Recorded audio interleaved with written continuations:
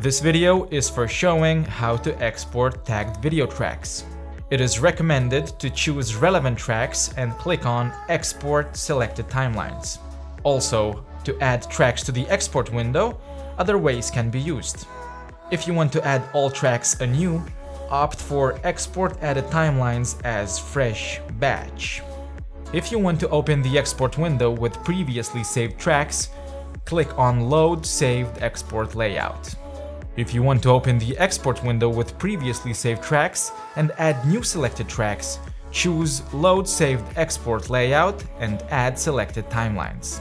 In the export window, we can move tagged videos to other timelines, delete unnecessary video clips and their timelines, save changes by choosing Save Timelines, to add tagged video timelines anew by choosing Reset Timelines, create a new track timeline in the export window, choosing Add New Timeline.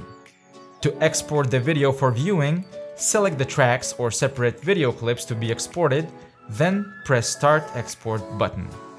Specify the name of the video file in the window that opens. Export consists of 3 phases. After they are completed, the video is ready to be used.